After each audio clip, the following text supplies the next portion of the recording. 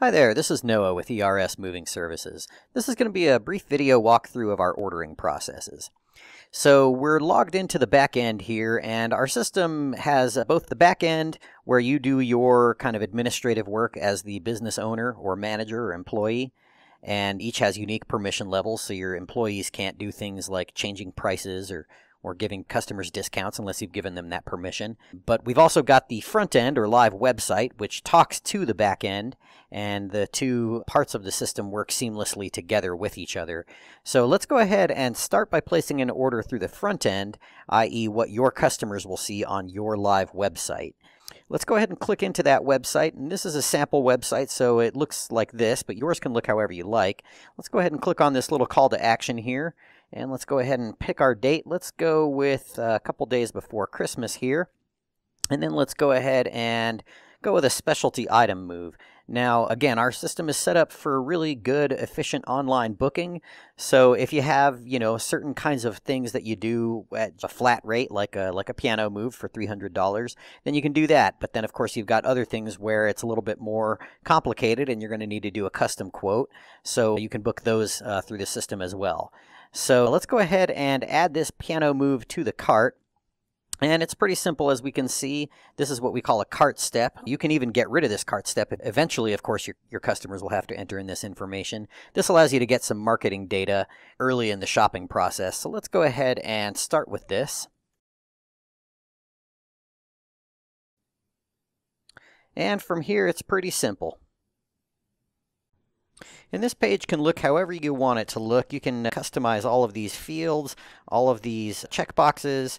You can add drop-down menus, anything you like here. Now, this particular account is set up to require the contract to be signed before the customer can check out. Some people don't like to do that because they prefer to have a checkout process that takes as little time as possible for the customer. That's really up to you. We don't have to require the contract signature before checkout, but that's the way this particular account is set up. So we're going to go ahead and pay with a credit card here, and the system is going to store this customer's credit card information on file for future orders. We won't be able to see it. It's all encrypted for privacy and security, but next time they want to book on the website or give us a call to have us book through the back end, we will have that credit card information available for them for convenience. Okay, so that's done. Let's go ahead and see how we would place an order through the back end of the system. And we can see that customer's order right here. So let's imagine that the same customer went ahead and gave us a call and asked for us to come out and do a custom moving quote. So I'm going to go ahead and click into the CRM, Customer Relationships Manager, and I am going to find the most recent customer right here. I'm going to click into their customer profile, and I'm going to click here to book an order with them. And then I'm going to click into Moving Services and schedule an estimate and add this to the cart. And then we can choose a date, and this is going to be set up. This particular item, the schedule and estimate, is set up with time slots.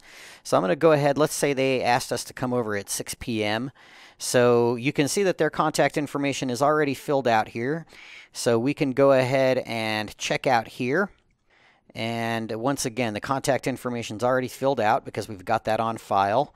And this is because we're in the back end, we've got some more functionality here than our customers do on the front end or the live website.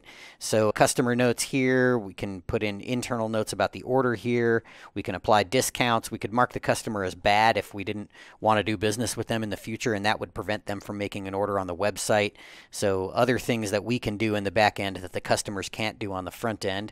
So let's go ahead and continue here. And if we needed to make a payment, we'd be able to use card on file to submit the order. In this case, we don't actually need to have a payment made, so let's go ahead and just submit and send a receipt, and that's all there is to it.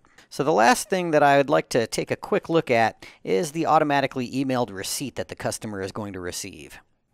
So we can see right here that the receipt has already been received, and this is a customizable document. It doesn't have to look like this. We can make it look like whatever we want it to.